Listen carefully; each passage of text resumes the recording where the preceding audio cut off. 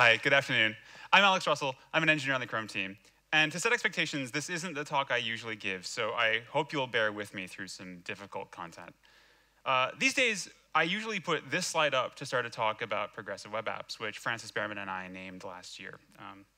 Progressive web apps are the culmination of multiple years of my team's work. I've been working with Jake on service workers for, I guess, 4 years now. And the team that I work on has been designing and building the core technology for progressive web apps, the stuff that you've been hearing about for the last couple of Chrome Dev Summits and all day today and probably all day tomorrow, and I apologize a little bit, but not really. But as you can imagine, sort of building and maintaining all of that stuff and working on the standards for it is a full-time job. But I'm not going to talk about progressive web apps today, at least not directly. You see, for the past year, I've also been working with Tao and her team to partner with folks who are about to launch their progressive web apps to make sure that they're really high quality. And this sort of incidental consulting work has given me a broad view into the practices of many of the teams that are building for the mobile web today. What I can say with only a few exceptions like Booking.com and the great work that the Flipkart team did, is that most of us don't really understand how hard mobile actually is. I haven't exactly been making friends in the JavaScript framework community by saying that sort of thing out loud, turns out. But as the Polymer team will tell you, this is basically the PG version of what I've been saying to them for something like a year and a half. We had some really tense meetings. I kept saying things like, it needs to be more asynchronous, or look at this trace, you really need to load a lot less JavaScript. And 12K sounds good to me, actually. Or you really need to break up your script so you're not executing this entire long block. What the heck is going on here? And at some point they said, we get it. Just stop telling us what to do and start telling us what goal to hit.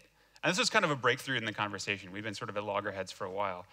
And so I kind of put my finger in the air and said, it would be really great if you could get me something that's interactive in about 3 seconds on a 3G connection on first load, and interactive in about a second when I launch it from the home screen. So the polymers went off, and they went through the stages of grief. We had some denial. I'll admit, there was some denial. Anger, yes. Bargaining, absolutely. Depression, luckily they sit far enough away from me that I couldn't actually see them sobbing in their cubes. But I finally accepted the challenge, and they came back with a purple pattern, which Sam is going to talk a lot more about. Meanwhile, the rest of the JavaScript community kind of hasn't internalized the same message to the same degree. So I'm here to let you down. Not easily. This may be a little bit hard, and I apologize in advance, but we need to get to the bottom of what mobile actually means. And when you see me tweeting things like this is actually kind of desperate. I have spent years of my life working in TC39 to make JavaScript a better language. I have spent countless hours persistently advocating for extensibility to give you more power when you're writing JavaScript in the web platform. I've designed features like service workers with Jake and a load of other folks that are entirely predicated on JavaScript in the first place. Back in the day, I used to work on a JavaScript toolkit with Scott and Steve from the Polymer team. It's not like I hate JavaScript, or I don't like it, or I think you shouldn't be using frameworks. I don't hate them. It's just that we're really in the midst of a crisis, and collectively, we don't understand how bad that crisis is. If we did, we would have already modulated our behavior. So what I'm seeing when I do reviews is almost universally bad news, specifically in the context of the Rail performance model. A quick recap of Rail. Basically, R stands for responding to input in under 100 milliseconds. Animating at 60 frames a second, which means that because the browser has to apply the things that we hand it on every frame, we probably only have about 8 milliseconds to do our work. When you think about WebVR, it gets 60 frames a second is hard, 120, oof. When we're doing background work, we need to make sure that we're breaking up that background work into 50 millisecond chunks so that we can respond to subsequent input and stay under that 100 millisecond budget. And we really want to complete actions for the user in under a second, because over a second, research suggests that users lose focus on the task they're trying to accomplish. If we can't actually complete it, we definitely need to acknowledge that work in under a second. Give users the sense that we're doing something for them. So you've heard this number all day today. Darren had it in the keynote. But the DoubleClick folks went and did a bunch of work to find out what are the bounce rates for sites, and does performance matter? And the answer, of course, is yes. 53% of users bounce from mobile sites that take more than 3 seconds to load. You leave real money on the table when your site is slow. Yet most of the apps that I've traced over the last year have been performance travesties. My experience isn't an outlier. That same report noted that the average mobile site takes 19 seconds to load. 19 seconds. Collectively, we're failing. Sam's got more data on this, and I actually don't have time to go into it because we're going to talk about some of the reasons why. But I think one of the key reasons that we are not succeeding today, to put it kindly, is a lack of understanding and respect for how hard mobile is. I have faith that as a community, if we understood and respected the limits, we'd be doing much better. Nobody here wants to make bad user experiences. I think part of this is because we're the only platform in the world that tried to take all of our desktop stuff with us. You don't take a Java jar that was a Swing application and run it on your Android phone. You don't take a Mac Universal Binary and run it on your iPhone, right? You don't take a Win32 app and run it on your Windows phone. Everybody else switched their tools when their form factor and their constraints changed. We didn't. We didn't make that switch, and the proof is in the pudding. It's in the traces that I'm looking at every day. But that's not the only reason. Why are most of the popular frameworks and the tools that we're using, the tool chains that we all wind up setting ourselves up with, unacceptably slow by default? Why are our tools producing such abysmal results? It's not like we're bad people who want bad things for users. I think, in part, it's that you all aren't actually developing on mobile phones. Paul showed you some really great dev tools. They're awesome. But I want to understand who uses Chrome dev tools to sort of get the responsive view and understand how things will look on a phone. Okay, now keep your hands up if you're using web page test for testing on real devices. Oh, I like you. Some of you are liars. And keep your hands up if you use Chrome:/inspect over USB to do real on-device debugging. Okay, who's done it more than once? Okay, that's what I thought. It turns out that DevTools emulation is nothing like real devices. Network throttling, CPU throttling, they're all kind of a fudge. They're better than nothing. Please use them. Please set them on by default. Please use them all the time, but they're not the real thing. Not even close. Let me give you a quick example. This is the I/O 2015 website, which was a Polymer 0.5 progressive web app. It was super bleeding edge. It had push notifications, which I think we had launched in Chrome like the week or two before. There were bugs. It was amazing. On desktop, it felt super fast on this Wi-Fi connection. We get DOM content loaded and a meaningful paint at about 700 milliseconds. On load isn't far behind, and that starts a nice swooping out animation, which is smooth most of the time. Overall, we spend about a half a second in script, which is well under our budget for actually getting a good responsive experience. And we get interactive content in about 4 seconds, including that long animation. This is a really great experience on a desktop class device, which is to say my MacBook Pro. This is the same site running on the same Wi-Fi network on a Nexus 5X. DOM content loaded doesn't show up until 2 seconds. Onload triggers at the 6-second mark, which is where that animation starts. Part of that delay is down to this huge honking script eval. That locked up the main thread for nearly 2 full seconds. Script execution balloons up to 4 seconds in total, and for all of that work, we still don't even get smooth animations. Look at all those long frames. Content doesn't become interactive until 7 seconds. This is what TTI will tell you in Lighthouse, and this is not acceptable. Ouch.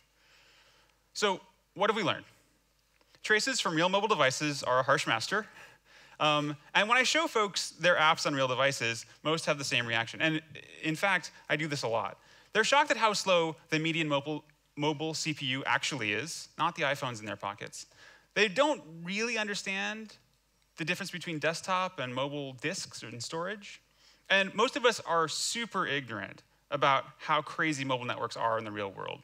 I think we theoretically know at some level that they're bad. Doesn't begin to cover it. They're so bad. It's important to understand the depth of the deficit, though, so we can start to adapt. I've been letting down a bunch of engineers for the last year, hard, soft. I've just sort of been like easing them into this sort of, grief curve, and then hopefully we get out the other side. And it goes well, but you have to put in the work. But unless we do that work, unless we change the way we're working, the web won't work for the next billion users, not practically speaking. So something I say in basically every meeting is that the truth is in the trace. And by that I mean DevTools and Chrome tracing attached to real devices. Nothing else cuts the mustard. It doesn't get you there. So this is what's sitting on my desk on a typical day. And aside from the Pixel XL that's on the right-hand side, all those phones are less than $300 new. The folks at Conga report that the most commonly used phones in their market are in the sub $100 range new. I carry most of these phones around in this bag. This bag is in my bag, my other bag, with me all the time. And these are some slow phones. And I carry them because I have zero faith that anything I trace in Chrome on the desktop is going to be like the real world unless I've put it on a phone and emulated 3G. And we'll talk about 3G. I don't trust that unless I've done it on real hardware. And you know what else I don't trust is the marketing numbers from phone vendors. So here's some of the headline specs for the devices that are in my bag. All these devices have flash-based storage. Naively, there's no reason to think that script should run 10 times slower on my Nexus 5X than it did in my MacBook Pro. Especially if I looked at these headline numbers, 2.8 gigahertz versus 1.8 gigahertz. That's not a 10x difference. Naively, there's no reason for that, right? If we just looked at these numbers, we wouldn't really understand what's going on. It bears repeating. If you think the $700 iPhone in your pocket is what people are going to be adopting in the next couple of years at the median, you're delusional. The average selling price of smartphones is going down, not up, because the next set of people who are going to buy phones are not replacing their current phone. They're buying a new phone for the first time. And all the rich people already have smartphones. The next billion users aren't buying high-end devices, they're buying at the margin, and that margin is a cheap device. Worldwide, phones are getting slower, so is the average network connection. Your test device needs to represent that reality so that we don't wind up building what Bruce Lawson has called the wealthy Western web. So this is MotionMark. It's a benchmark that Apple put together earlier this year. It tests a bunch of graphics performance, but it's very JavaScript bound in many cases. On apples-to-apples hardware with Safari and Chrome running on the same version of OS X, Chrome ties or beats Safari in most cases. Basically, this is not something that we're actually slow at. So here's the same benchmark on the same version of Chrome on a Nexus 5X. The desktop version is 25 times faster. For as slow as that Nexus 5X is, I was able to change just one thing and get the MotionMark benchmark running 15% faster. 15% for one change. What the heck did I do? Is it magic?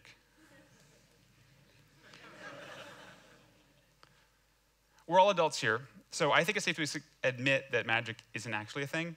Instead, I used a little bit of science, and I added this makeshift ice pack to the bottom of the phone.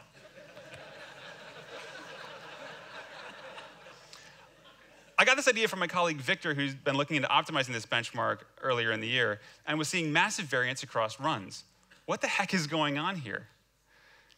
Going back to basics, recall that computers are basically just a bunch of wires. Those wires have resistance, and voltage and power are running through them, which means they dissipate heat. And we dissipate some more heat every time a transistor flips from an on state to an off state, or vice versa.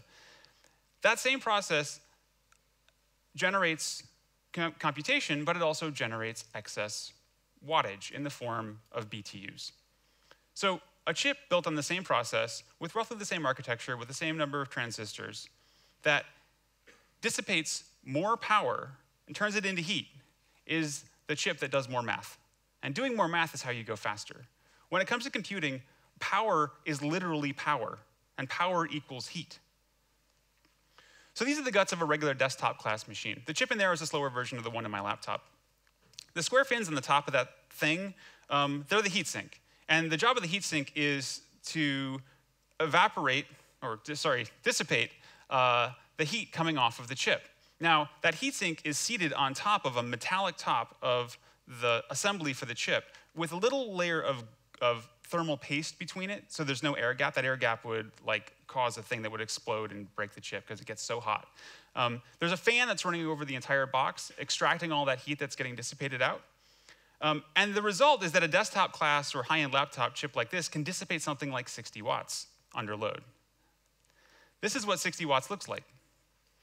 I don't know about you, but I haven't chosen to hold 60 watts in my hand dissipating more than once. And this is the key reason that mobile phones don't run as fast as desktops or laptops, even if they can include as many transistors or scale up to the same frequencies. These chips in these packages just can't dissipate 60 watts without burning your hand, as Taylor said earlier. So let's look at inside the guts of one of these phones. This is the remains of the Nexus 5X that I used as my daily phone for a couple of years. It gave up the magical blue smoke and stopped booting a couple of weeks ago, so now I get to dissect it. And unlike desktop class machines where the GPU and the memory might be on different sections of the board or different boards entirely, the whole system on a chip lives under the other side of this, and that thing there is the power supply. On the flip side of the same PCB is the entire system on a chip. It's got an aluminum cover like this, sort of a heat spreader. So when we flip it over, this is what you see. There's no thermal paste, no fans. I took the shield off, but that's all. In fact, the CPU module isn't even visible on this board because it's sitting underneath that Samsung-made RAM chip. Think about that. To get heat off of this CPU, it has to go through another chip and then through the casing of that chip, then to air, then to a thin aluminum thing to maybe spread some of that, and then out what? The screen? The 2 layers of polycarbonate plastic in the back? 2 layers, separate layers, aren't even connected. Remember that polycarbonate plastic dissipates heat 1,000 times less efficiently than aluminum. If you can't evacuate the heat, then you can't really generate a lot of it without the core temperature rising to levels that damage the circuitry. And then the magic blue smoke escapes and your phone stops booting. I wonder what I did to mine.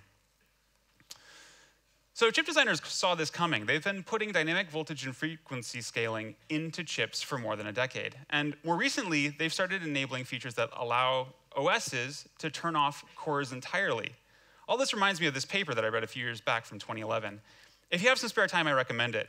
While perhaps not intended to be, it reads like a prophecy from half a decade ago about the experience that we're all carrying around in our phones, where a huge percentage of the silicon in our devices isn't actually available to be used thanks to the power and thermal constraints. And the power thing is real. There aren't any heat sinks in your phone, although I'm pretty sure that you wouldn't want a heat sink and a fan in your pocket. But imagine if you could have one. Why don't those exist? Why can't I get a bulky phone? The basic reason is that this battery only contains 10 watt-hours of power. Think about that in terms of the light bulb. You'd only be able to keep it lit for a couple of minutes if you could drain the battery that quickly, which you don't, because doing that causes batteries to explode, so just don't try. Just FYI, not a fun experiment at home. This is why mobile phones are slow.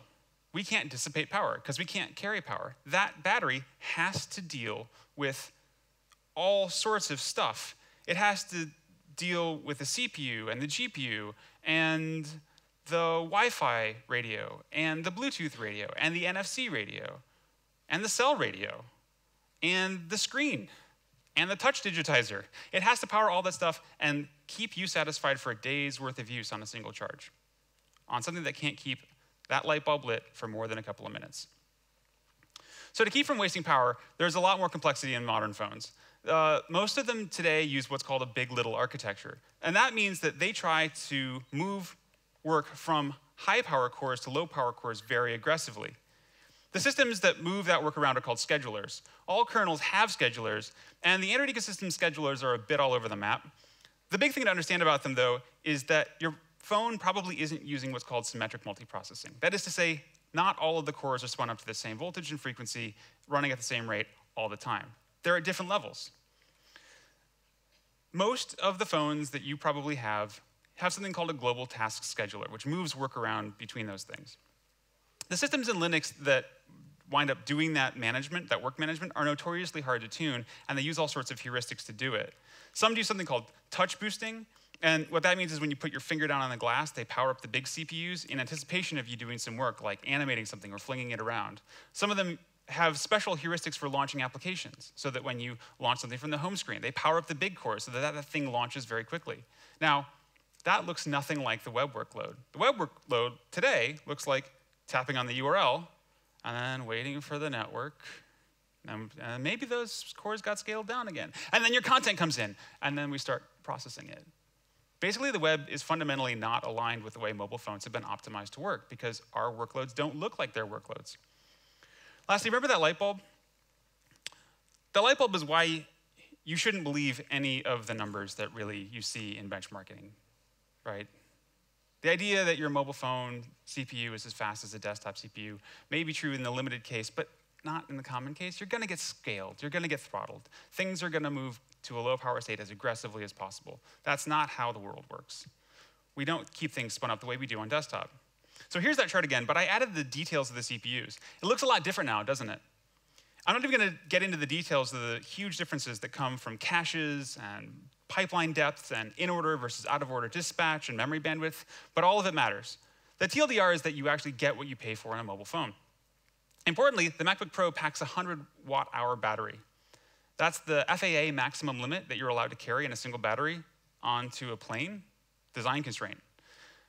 But as a result of having that much power available, and because of the heat sink and the fan in my MacBook Pro, I can keep those 4 cores spun up under load, and they can dissipate something between 40 and 60 watts. All the phones in the chart are big little devices, and that means that many of the cores are powered down most of the time. That Moto 4G at the bottom has 8 cores, but if you get more than 3 of them working for you at any point in time, you are really lucky. Right, so mobile CPUs aren't exactly what you thought they were. I mean, since when would a hardware vendor ever use an opaque number to mask a major difference in performance, right? And okay, maybe memory pressure and smaller memory footprints on mobile devices don't allow us to, on the browser side, trade away space for speed as aggressively as we do on desktop. And maybe the storage systems are roughly as fast, though, so maybe we could get something back there. I mean, they're just solid-state flash devices on a Linux OS if you're running Android, right? Who has heard of the term MLC flash? Okay, I think it's like 10 people. That's about what I expected.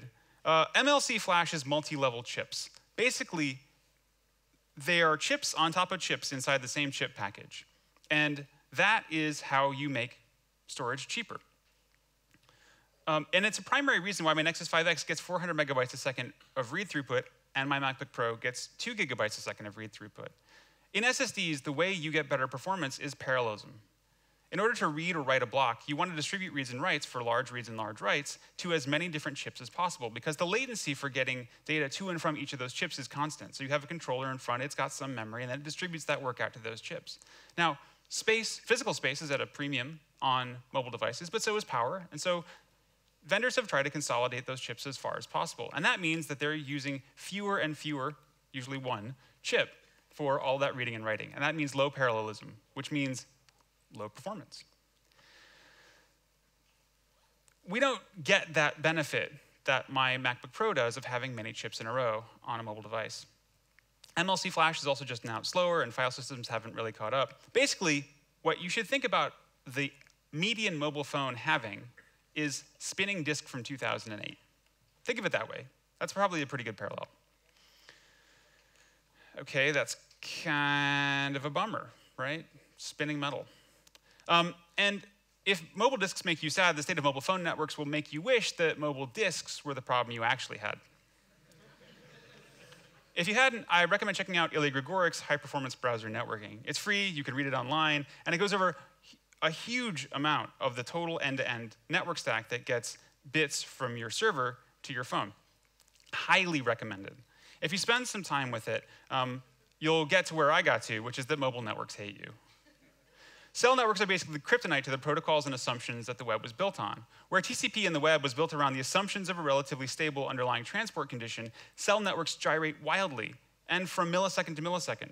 Where TCP assumes relatively constant packet loss and constant RTT times, cell networks deliver anything but, transitioning from one network type to another or one subtype to another in real time. And where the web's model of hot linking sub-resources assumes reliable networks for the duration of the page, well, we kind of know how badly that breaks down in practice, don't we? At least those of us who use public transport or ride in cars or, basically use phones. So this paper is actually a pretty good entry point, and especially its references into why these networks hate you so much. And they do. They hate you a lot. When you dig in, it turns out that what's really killing you is the variance and the volatility and the underlying network substrate. Now, some of you might be thinking, isn't LTE going to save us? Well, yes and maybe. Here's last year's performance for US LTE users compared to the year before. These networks are actually getting slower. In fact, the variance in mobile networks is so massive that it feels like a farce to call something 2G or LTE. Some of the largest emerging markets have median RTT times north of 400 milliseconds. When you open DevTools and you do network throttling and you put it in the regular 3G mode, it sets the RTT to 100 milliseconds, which is par for the course in the US, but wildly wrong in other markets. Especially when you think about how many carriers wind up throttling things even further down. The same network type may mean dozens of different things for your users. For the TCP geeks in the house, thinking about what that sort of round-trip time does to the bandwidth delay product can really bring you down. Channel capacity be damned. That sort of latency eats your transfer speed for breakfast. But of course, this is mobile, so it's worse than that. As Ilya said to me recently, a 4G user isn't even a 4G user most of the time. Cell radios are magical things, sure. They try to preserve power too, though. And they seamlessly transition between their high power states and their low power states across different radio types, different cell locations. They do a ton of work to make sure that we never see what's happening under the covers, but that creates variance. When users try to connect, their phones might be in a low connectivity or low power state when they weren't just a minute ago.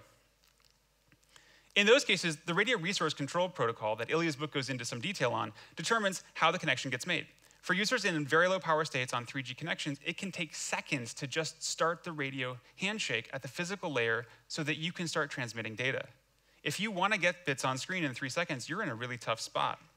You can't do DNS, TCP, TLS, or even start sending those HTTP headers down the wire until all of that is complete. Now consider adding hundreds of kilobytes of JavaScript to the mix. That's not theoretical. The HTTP archive is showing that the top 1,000 sites put almost a megabyte of uncompressed script on their pages today. On those networks, on these CPUs, this is a recipe for disaster. No wonder users have the pervasive feeling that the mobile web is slow. I think it's only reasonable to be sad about all of this. The tools and techniques that we've brought over from the desktop era really aren't serving us. To make great progressive web apps, we need to do things differently. We need to load less code, we need to load it at the right times, and we need to let the browser do work for us whenever possible. Use the platform isn't a nice to have. On mobile, it's the only way to go. Sam's going to go into a lot more detail about the depth of the crisis that we're in, but make no mistake, if you're using one of today's more popular JavaScript frameworks in the most naive way, you are failing by default. There is no sugarcoating this. Except for the tiny club of fast enough by default tools like the Polymer App Toolbox and Preact with some good Webpack foo, today's frameworks are mostly a sign of ignorance or privilege or both. The good news is that we can fix the ignorance. So when we're armed with data, we can make better choices and avoid those slow by default tools. Now, I talked to a lot of teams who've gotten a long way into their PWA development story, and they've got very heavy client-side JavaScript apps. Their apps feel like Gmail, basically. They get a loading bar or something like it while a ton of script starts to execute, and then they get a fast UI.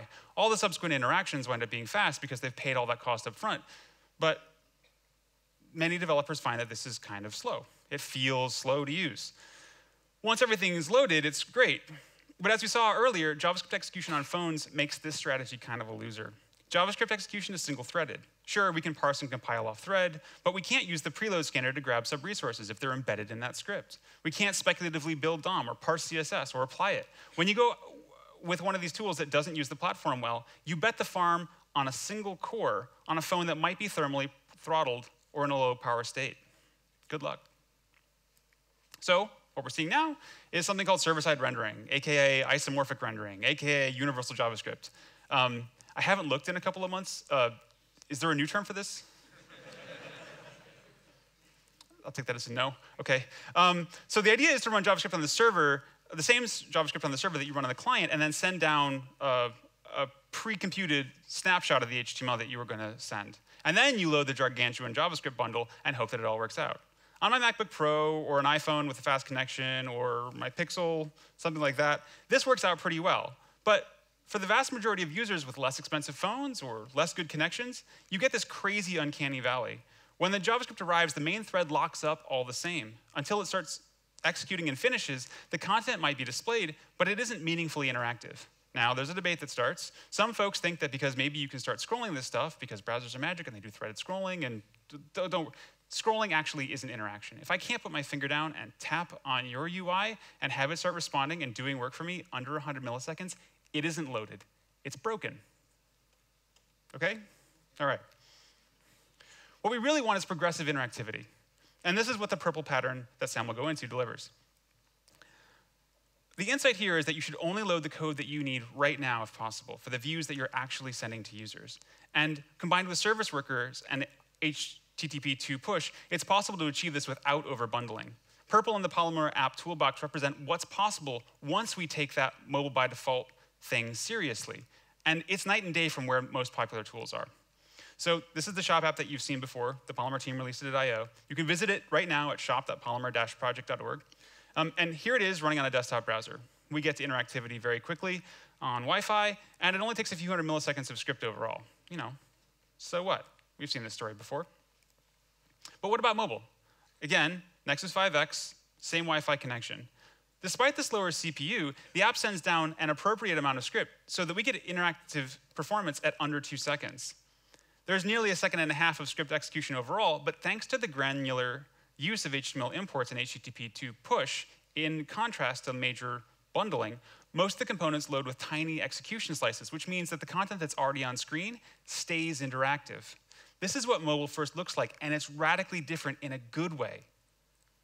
The other thing that the purple pattern adds is a service worker. You might be thinking that service workers are about handling offline. And while it does allow you to do that, that's not the primary benefit for most end users. Service workers matter because they let you deliver reliable performance because they can handle the top-level resource and always return something from the cache. You can dramatically improve the performance of your apps when you use service workers this way. That huge variability in network conditions, it evaporates when you've done this. So this is a chart that Eric Biddleman gathered from this year's I/O site. It's also a progressive web app, but with Polymer 1.0. But as you can see from the giant dark green spike, when the service worker is active, the distribution of load times moves hard to the left. And that's a good thing. This is very literally what faster looks like. I'm seeing a lot of teams try to add service workers as some sort of transparent pass-through thing, using a network-first approach. Don't do that. Please don't do that. Use the purple pattern and make sure that your top-level app shell never depends on the network. If you do that, you can compete with native apps on the experience that you deliver. If you saw Darren's keynote this morning, you saw exactly that with the CNET Tech Today PWA. If you don't do that, though, you will never match their performance.